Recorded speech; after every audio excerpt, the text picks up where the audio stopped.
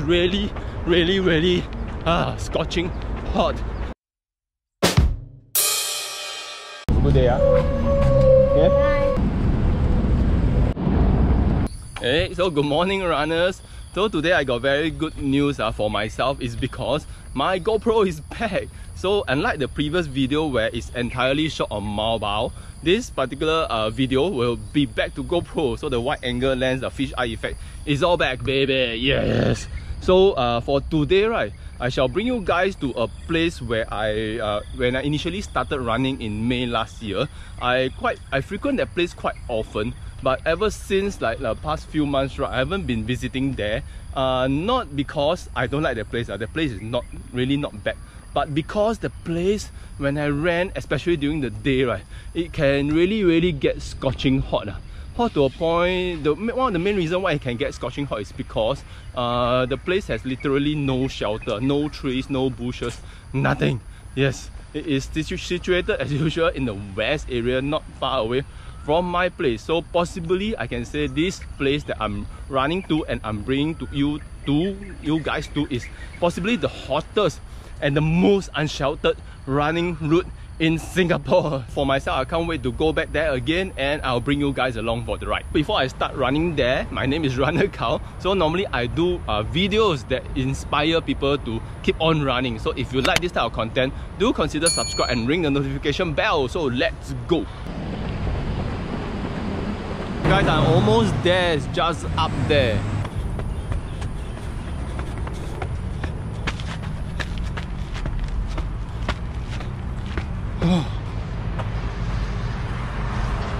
Alright guys, so this is the place that I'm talking about. By now some of you guys who have been here might have guessed what place is this. If you look at the sand, this is the trademark sand.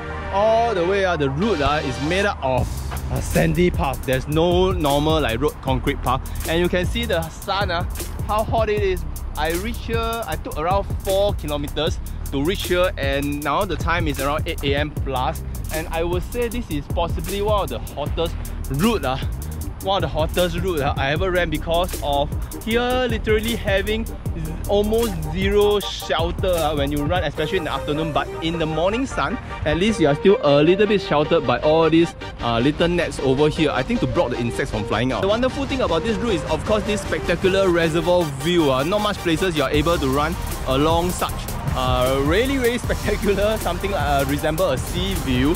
And if you don't mind the weather, right, this particular place is very I would say conducive to run, especially in the evening where it can get very breezy at night. And as you can see, right, not much people run here. Yes, not really crowded, and you get a lot of space to yourself. Although the weather, if you want to try to find a shelter along this route, is almost next to impossible, except at the shelter area, which is somewhere over there. That's the only shelter area you're gonna get. And this particular route, by the time I finish running here, I will have completed more than 10 kilometers because I took 4 kilometers to run here. This round, one big round around the circle. Before you commit to running here, you must take note that this is 6.8 kilometers, and once you start, there's no turning back. You're not able to find really much amenities over here. After stopping and admiring this place for a while, so it's time to get running and complete my 6.8 kilometers run over here. So let's go. I just started running, I'm feeling super hot already with the sun in my face.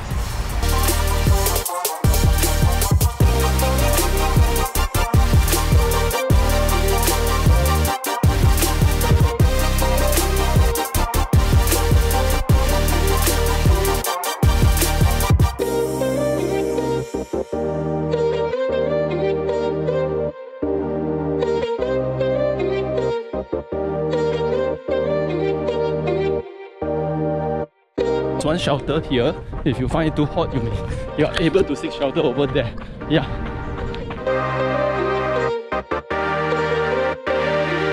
Alright guys, so just an update. Around halfway into my run is really scorching hot. I'll definitely be much more tanner after I've completed this run. As you can see, I'm all alone. This is my playground. This is mine. No, I actually spotted 1 or 2 runners. Yeah, but a good place again for social distancing. So now you don't really want to run into like very overly crowded places. So this is possibly the place to be. And I spotted another shelter. If anyone is really too tired, you all can take a rest over here. There are a few of these over the place, which I didn't really realize until today. Yeah.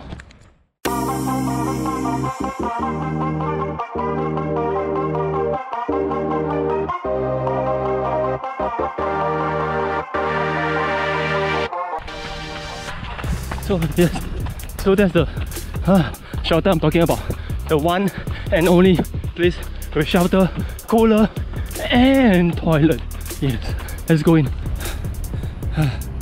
Watch out area. I feel my body really burning hot. Having 6 kilometers of really unforgiving sun with zero shelter. This place is called Pandan Reservoir. Yes, Pandan Reservoir. There's no park because unlike Bedok Reservoir Park, it's not built like a park. It's just there. It's just there to and there's just nice. There's a route for people to run on, and there's no amenities over here. There's no exercise corner. I believe only at one particular corner there is, but the rest of the park is not really built for family to come and really have a good time. It's just really for people to come here and have a really scorching hot run. Yeah, I don't know whether to say it's good. It's good for training if you are really intend to race in a very tough conditions overseas, and this particular place will be able to simulate your training, especially now the weather is really hot. It's one of the hottest I believe months in Singapore at this point in time, as reported in the news. Yes, they say it's very hot. Stay out of the sun. So for myself, I can't stay out of it because I love running and baking in the sun. All in all, I spotted less than 10 runners so far, so I'm not surprised because this park is very hot. Other than the few shelters that's available for people to rest, as compared to other parks, there are tree, bushes and some buildings to shield you from the sun. But this particular place, if you look at it, there's literally nothing to shield you from the sun, especially starting from around 8 AM. So imagine if you come here to run at around 1 PM, 2 PM that time, you will really be I think roasted alive. Probably you are able to bring your eggs here and go and cook as well. We'll take a look at this particular 6.8 kilometer Pandan Reservoir route.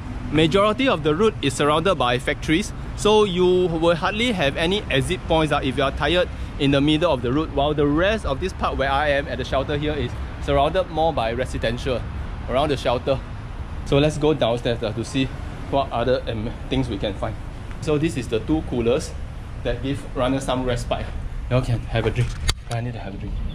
Oh man, it's damaged. Oh, okay, this is damaged as well, and this is damaged. Okay, there's at least a vending machine here. Okay, so hi. So if you need to go to the toilet, is over here. Fortunately, the two coolers here are damaged at the moment, so if you are coming anytime soon, remember to bring your own water. Fortunately, I did. Quite a lot of nice boats are parked over here. Okay. What type of boats are these? If anyone knows, can you please comment below? Let me know. So it's nice, we can come to this jetty, have a look. Little jetty. I don't know whether I call it jetty or bridge. It's interesting. And out I go.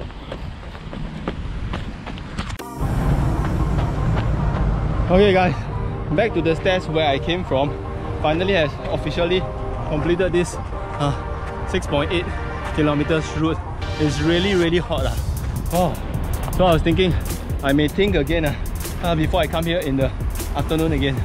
Yeah, so probably if you want to come here and visit, try your best to come before like 7 AM, and in the evening of course around 6 to 7 PM, but try not to come very late at night because it can get really creepy.